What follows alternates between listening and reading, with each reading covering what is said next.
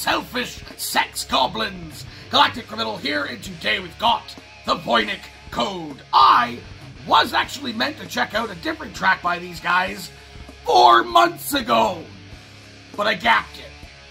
Pretty sure I got distracted by something else and then proceeded to forget they existed entirely.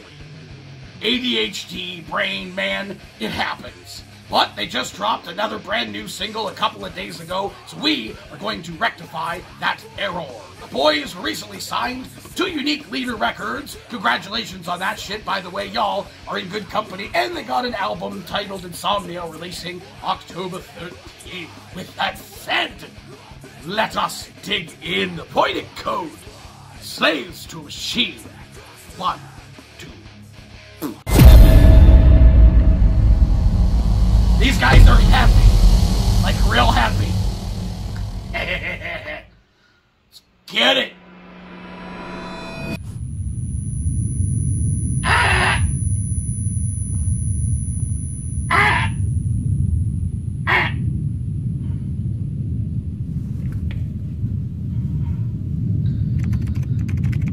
Cool. What is this? Some root code?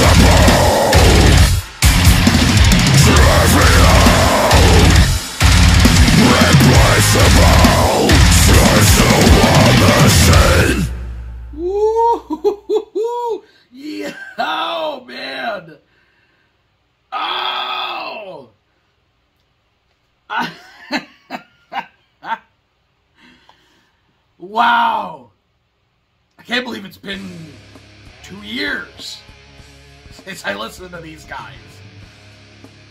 I thought, what a great sound to these guys, man. It's like kind of like the symphonic deathcore that, again, has become very, very prevalent in the deathcore scene, but a little bit different. A little bit different. They have their own vibe to them. Again, it's been a while since I listened to them, but I remember them being very heavy, and they were most certainly that. And a whole lot of taka-taka in this thing, man. Ah! Almost satiated my hunger for the taka-taka in this thing. And the music video, what a very, very cool and unique way, and very simple and probably kind of cheap way, of not only doing a music video, but also doing a lyric video. I was very much surprised when I noticed that, with like, he started typing the lyrics in as he was going along, and like just mouthing the words as he's typing is pretty funny as well. Like, obviously because of like the juxtaposition of how heavy the vocals are, you know, and then just like him barely moving his mouth to the words. Kind of reminds me of like Spirit Box, Holy Roller, the music video for that, where she's just, where like Courtney's just kind of just talking the words, but she's like, the scream is coming out. It's a weird and a very cool juxtaposition. I thought this was fantastic. There's a couple other tracks, I guess, that released since the one that I was supposed to check out and I was going to check out and didn't. I feel bad for that, but you know what? I'm excited now. I'm excited now. There's an album coming out, not until October, which is a shame. It's too far away, goddammit. But close enough. Maybe they'll release another single before then. I will probably be doing a reaction to the one I was initially going to do at some point. We will see. This was really good. I had a great time with this. The solo was great, but also like the riffing through the entire thing was fantastic. Obviously the drums were sick. Everyone did their part in this fantastically. The mix was absolutely solid. I have zero complaints.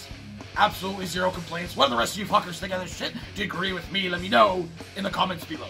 Of course, there'll be a link in the description for this video, so you want to watch it for yourself, full screen, full audio, and get the full experience. And as always, have yourself a fantastic evening.